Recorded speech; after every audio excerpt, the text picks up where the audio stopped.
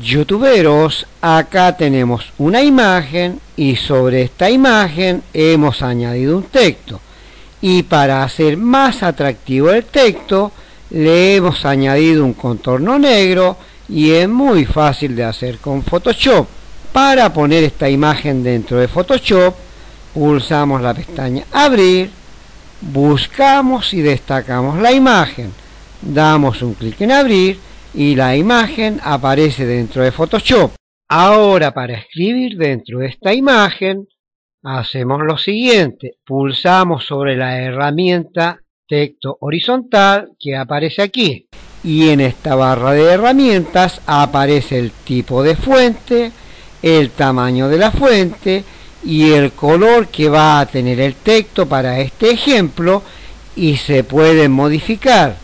Ponemos el cursor aquí y por defecto nos muestra el tipo de texto que va a aparecer en la imagen. Ahora pegamos el texto y lo vamos cuadrando dentro del rectángulo que tenemos al frente. Y el texto aparecerá con el color que se encuentra en esta pestaña. Para que el texto sea más vistoso, le vamos a poner un contorno negro. Presionamos sobre la T mayúscula, aparece opciones de fusión y no le tema la ventana que aparece ahora, que es muy fácil de usar. Damos un clic sobre la pestaña trazo y por defecto aparecen estos valores que usted los puede cambiar. Ahora, para salir de aquí presionamos en OK.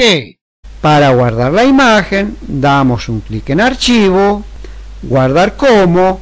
En la pestaña nombre ponemos mi primera imagen editada y en tipo elegimos la opción PNG, que es el más liviano de todo. Damos un clic en guardar y en esta ventana pulsamos en OK y en el escritorio aparece la imagen que hemos editado. Como usted puede ver, es muy fácil de editar imágenes con Photoshop si usted sigue paso a paso este tutorial. Así de fácil y sencillo. Suscribiéndote a nuestro canal y activando la campanilla, YouTube te avisará sobre los nuevos videos que hemos subido. Pulsando sobre la pestaña Mostrar más que está debajo de este tutorial, aparece este link para aprender cómo cambiar el color oscuro por uno más claro en Photoshop, y este link para aprender cómo eliminar el fondo a una imagen con Photoshop, y este link para aprender cómo recuperar las herramientas que faltan en Photoshop,